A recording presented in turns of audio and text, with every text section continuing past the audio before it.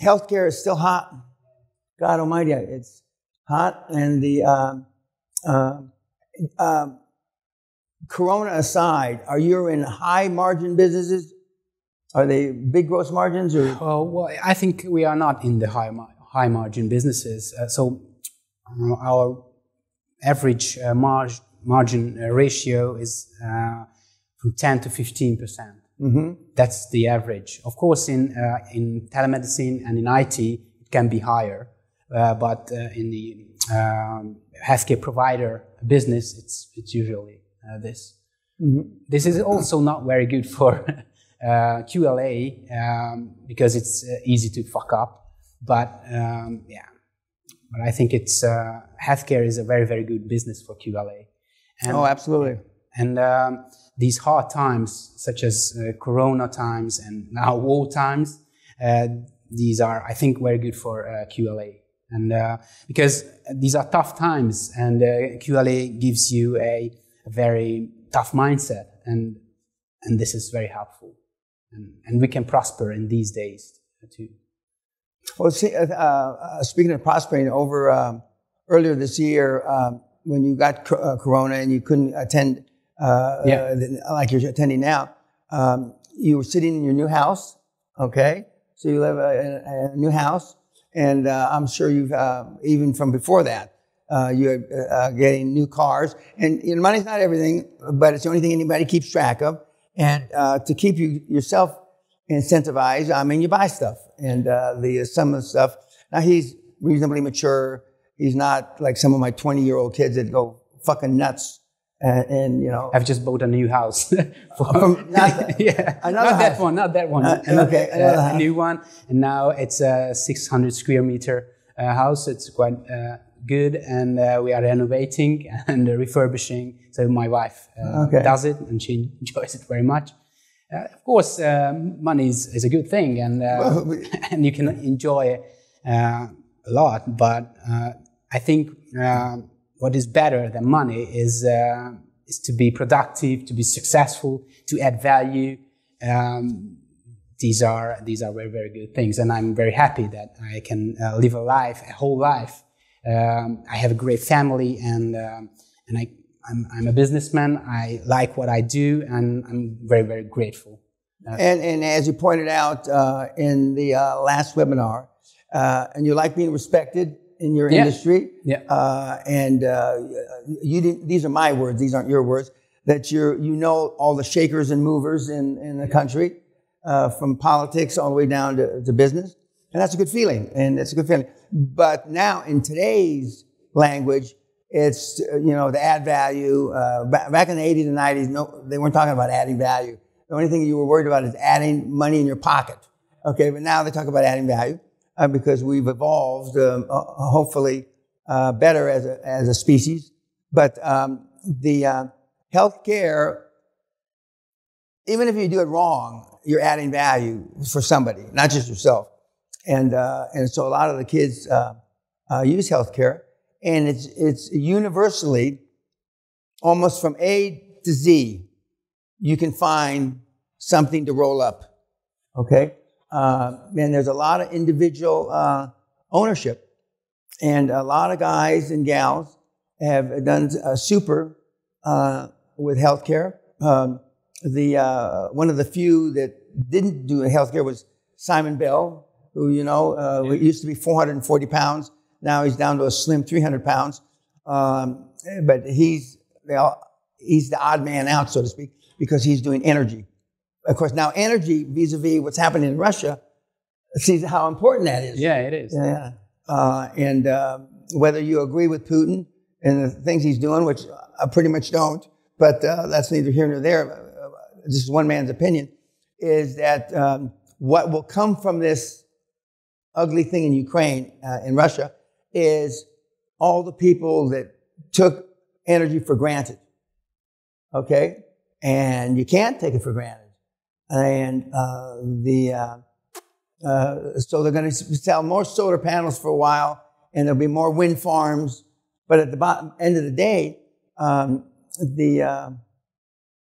there's still a lot of hydrocarbons in the ground. And Russia, as big as it is, when you look at a map I mean, Christ Almighty, it's all the top of the world is Russia. And so, they're in a strengthening position. And interesting, we were talking before we got on camera. You've got a border with Ukraine. And what's the other border? We have Slovakia and Romania, Yugoslavia, or former Yugoslavian countries, Serbia, Croatia, Slovenia, and Austria. Yeah. So we have a direct border to Ukraine, and we experience a lot of people are immigrating and fleeing from Ukraine, more than 500,000 people. Mm-hmm. So it is sad, and I hope the war is going to end soon. But we'll see. Well, having been a young officer during NATO time back in the 60s, when there was an Iron Curtain, and when they they're going to invoke Article 5, and that's when NATO gets involved. It's not so easy to invoke Article 5. It used to be, and I don't know if it still is, it has to be a unanimous vote. And there's always somebody in NATO that will not vote for it. So, whether NATO gets involved or not. But I hope I'm wrong. But the only way that I see Putin winning is to use a small nuclear device and hope that NATO doesn't get involved. But they seem to show the same prisoners in the same newsreel from a month, that the prisoners, that are turning themselves in and going over from Ukraine to the Russian camps because they've lost a battle, etc. But I hope that ends because there's a lot of hardship.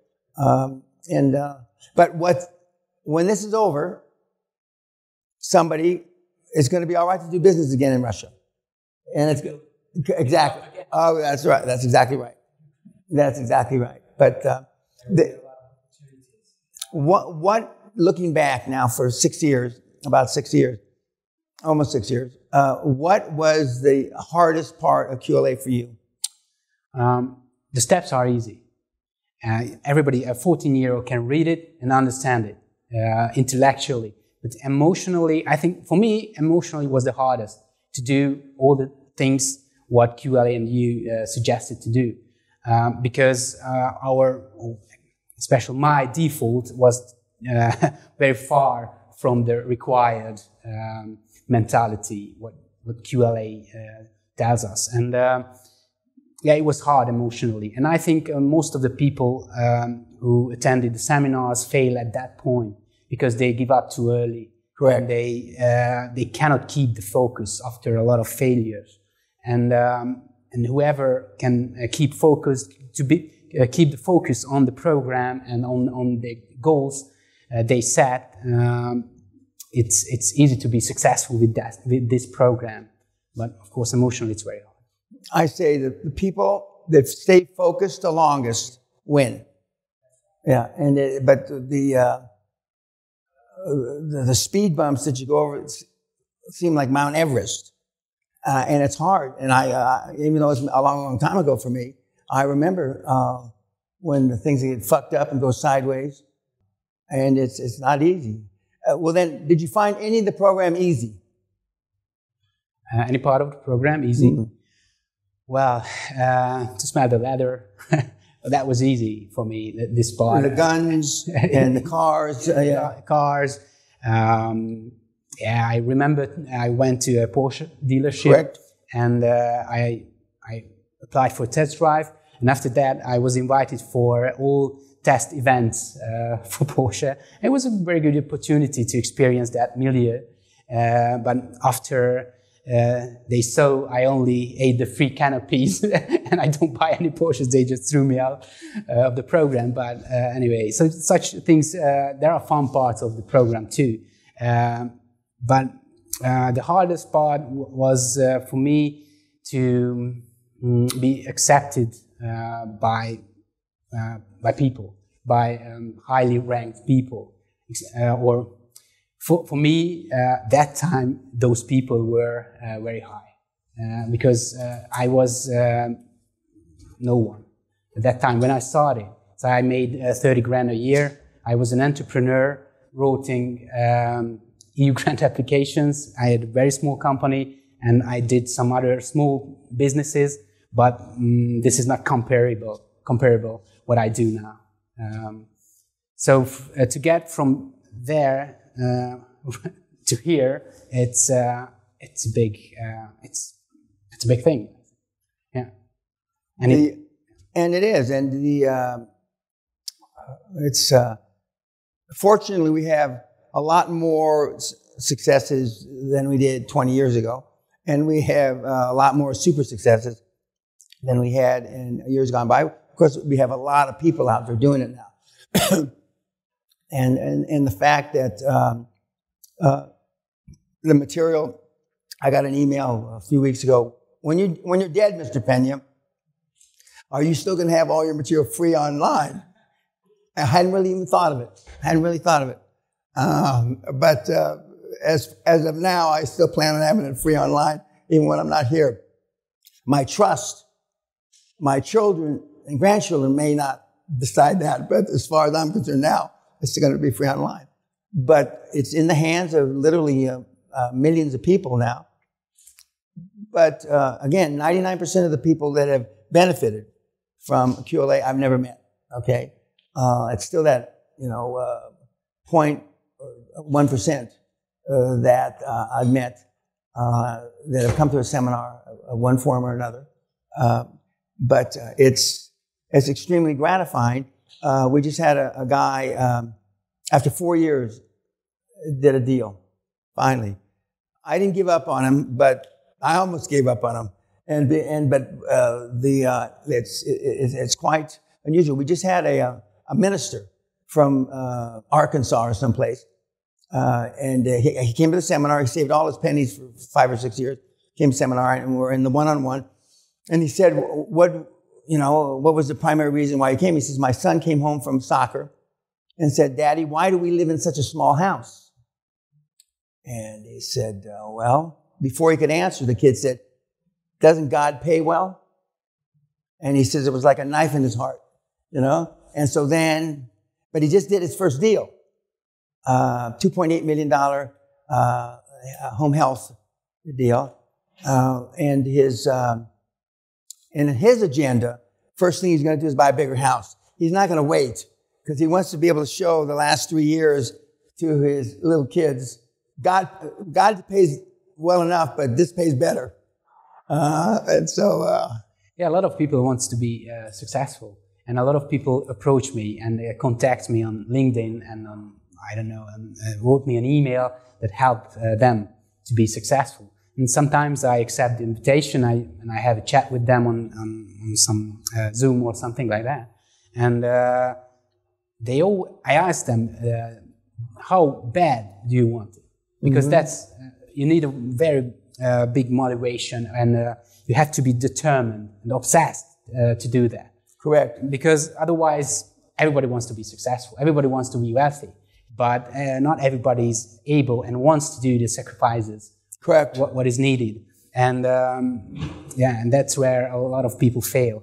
And they just pretend to be working on their future and success. Yeah, I mean, if you're not willing to pay the price to action, and that is, it varies from case to case, but it's spending less time with your family, spending less time on fun things, and almost exclusively all your time on the processes and procedures and systems that are put in, now all free online. The 24 people that are just going to start showing up in a couple hours here for the seminar, I read their files again last night. There's only 2 people that have a similar reason why they're coming. Only 2. The other 22 all have different reasons, all kinds of reasons. And